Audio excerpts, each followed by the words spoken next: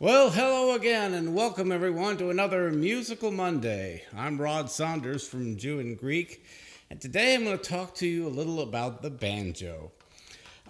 This is my banjo. It was handmade by a man named Norris Turpin in my hometown. I picked this up back around 1975, I believe, and it's stayed with me these many years. The banjo. I'll just run through the parts for you real quick. This is called the drum. It's like a same material that you would see on a regular drum. And you've got all these notches around here that tighten it up. Inside this part right here with the holes, that's called the tone ring. This has a brass tone ring, which means it really throws out a lot of volume. And cheaper banjos don't have a brass tone ring. The instrument's not as heavy and it doesn't throw out as much volume. And then you've got the bridge here and the tailpiece here. And this is the 5th string tuner right here. There's 5 strings on the banjo. Originally the banjo had 4 strings. And it came over from Africa, from slaves in West Africa. They brought the 4-string banjo over to the Americas with them. And then somewhere in the 19th century, somebody in America got the idea of adding a 5th string to it.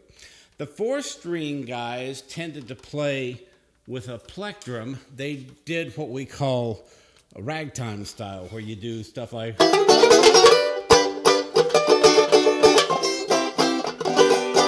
I don't really play ragtime, but that's basically the style. But once the 5th string was added, then people would play what they call clawhammer style.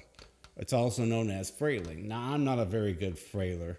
I'll show you a clip here of somebody who can frail.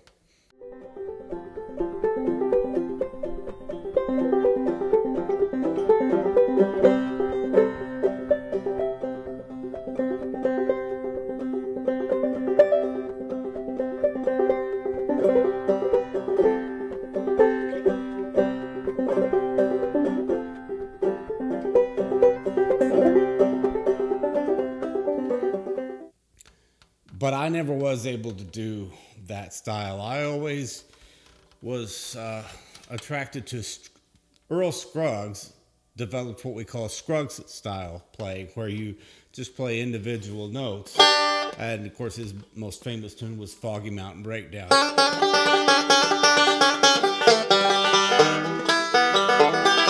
And that's the style that I always wanted to learn to play. Now, guys, I haven't picked up the banjo. This is the second time I think I've played the banjo in like 10 years. I just don't play anymore. So I'm going to be a little bit rusty on some of the stuff that I do. But I think I can remember how to play good enough to make it through this video. But anyway, yeah, so the banjo came over from Africa with 4 strings. The 5th string was added. And people who did minstrel shows would play the clawhammer style. And then in the 20th century, Earl Scruggs and others started playing bluegrass style on the banjo. Today, you've got guys like Bela Fleck who have taken banjo playing to a whole new level. They play some classical stuff, Celtic, jazz, you name it. And they'll try all kinds of things with the banjo.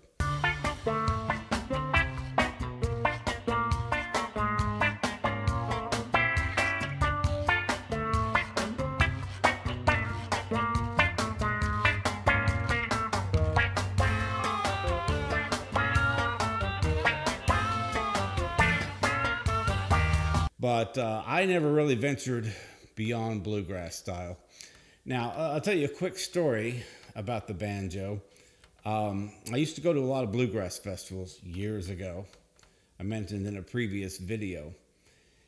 And when I went to the Walnut Valley Music Festival in Winfield, Kansas back in the 80s, well, you have to understand what these festivals are like. They're huge, okay? It's like if you've ever been to the Daytona Speedway, it's about that big, you know, and there's a main stage where the main acts play, and then you have other stages where the lesser known acts perform.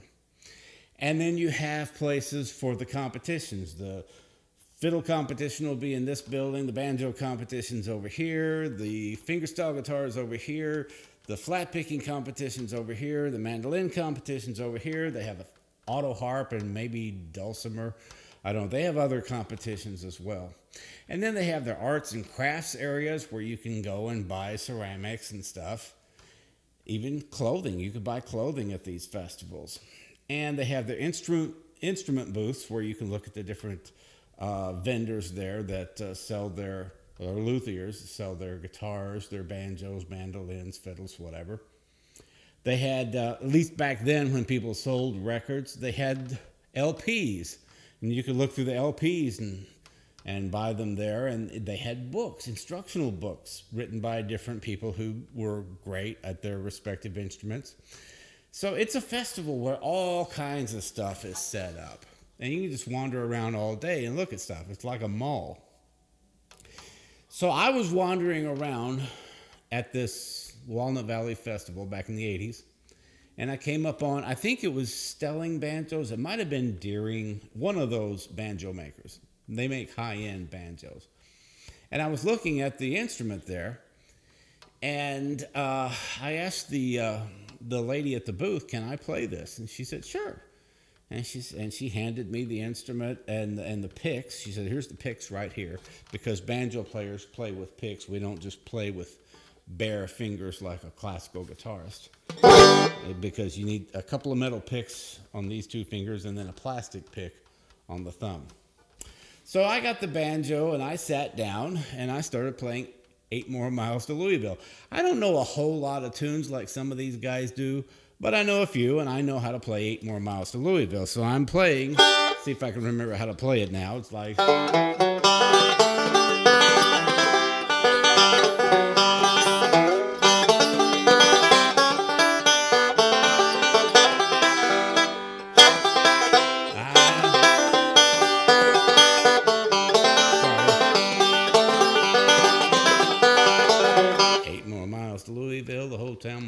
Anyway, so that's 8 More Miles to Louisville. I'm playing that, and a guy grabs a banjo and sits down next to me and starts playing along with me.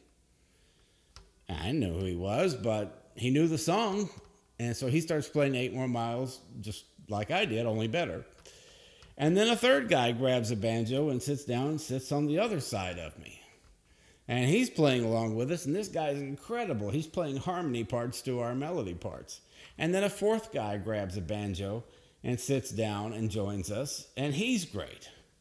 And so we're just jamming 8 More Miles to Louisville, and we're going around in the circle a couple of times. You take it. Okay, it's your turn. Okay, you play. And even though we don't know each other, we're all being very courteous to one another and just having a great time. Meanwhile, a crowd has gathered around, about 50 people gathered around listening to us play. And I'm thinking, I'm not even that good.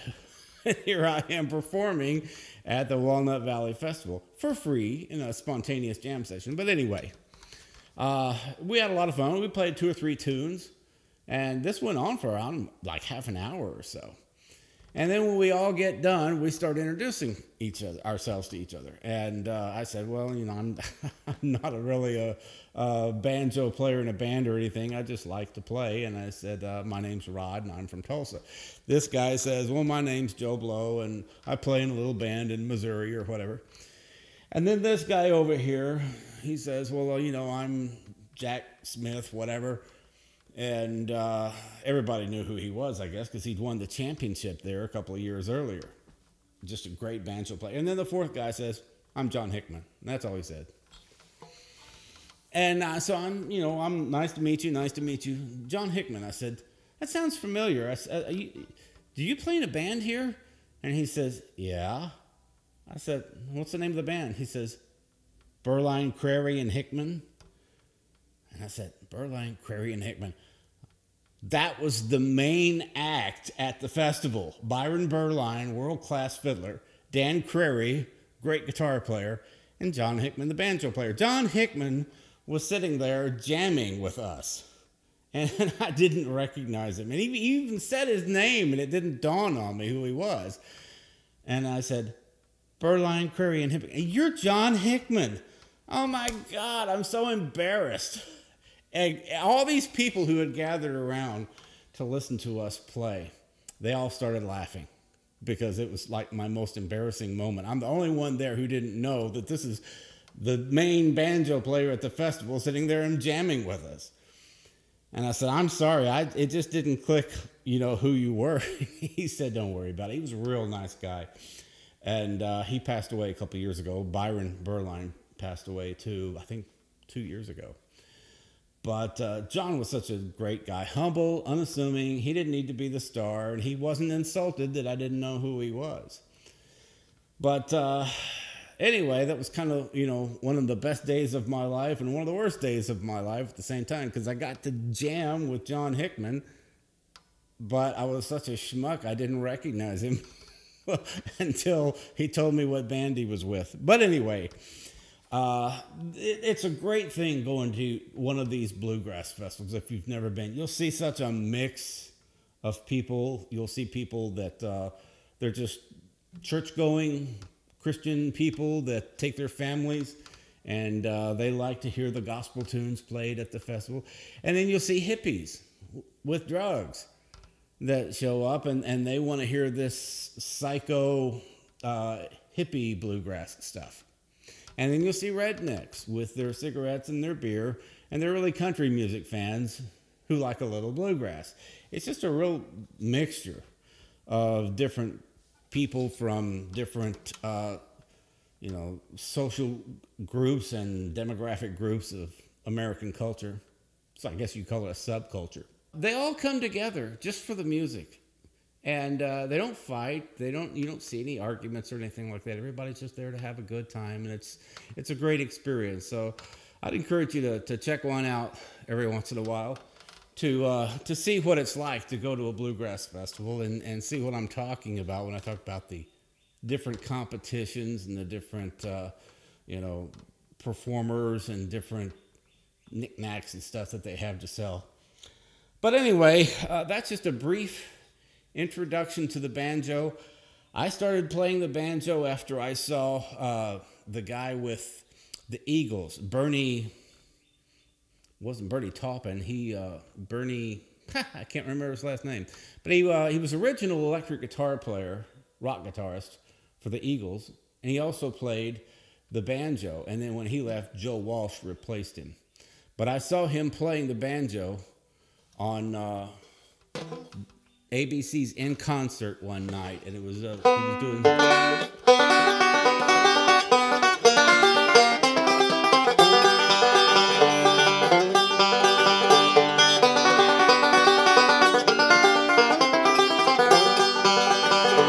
It was a tune called Early Bird, and that was one of the first tunes I ever learned to play, because that's what inspired me to take up the banjo. A lot of people think, well, you're not really into country, but you like bluegrass. That doesn't make sense. But I didn't become interested in bluegrass because of country. I became interested in bluegrass because I was watching a rock band that happened to have a banjo player. Bernie Leadon, that was the guy's name. So anyway, I learned to play all the basics, like I said, Foggy Mountain, and then there's Cripple Creek. And then there's Shuckin' the Corn.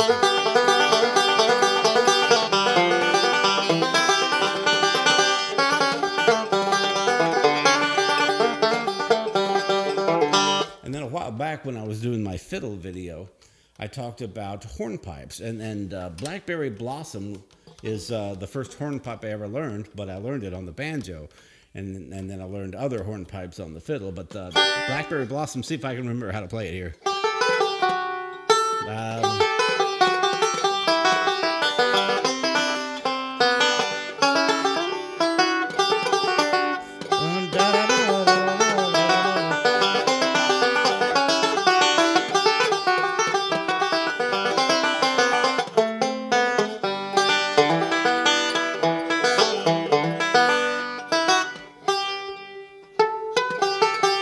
It's been too long. I don't remember how to play it, but that's Blackberry Blossom. That's the piece that I sat and practiced for about 5 or 6 hours one day. Learned the whole song to where I could play it all the way through But it took me, I mean, just sitting there all day long working on that song. I broke it down, figured out how to play each measure, and then I just kept adding more and more and more. And it took me a whole afternoon, but I got it.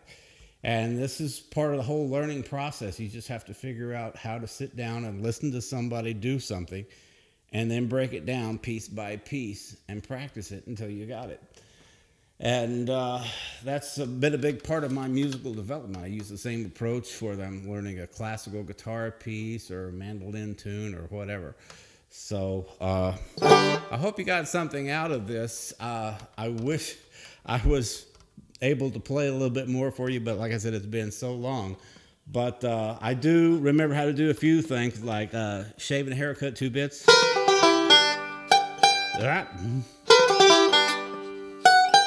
Yeah, can't see the frets that good. And then there's other little like kickoff stuff, like that's one intro, Foggy Mountain, stuff off like that. That's a slide. Sometimes you start off with slides. Sometimes you start off with, that's called a pinch, when you play 2 notes together like that. And there's melodic playing, stuff like that. You pick those things up over a period of time, just jamming with guys who learn. They can teach you the tricks of the trade because they've been doing it forever. So maybe someday I'll get back into this and I'll play a little bit more for you. But the banjo is a nice, wholesome instrument that makes people happy and puts a pep in your step. And so everybody is happy when they hear you play the banjo. So if any of you are out there, you have any questions, you want to take it up, hit me up, let me know, and I'll help you as much as I can. Thanks for watching. We'll see you in the next Musical Monday. God bless.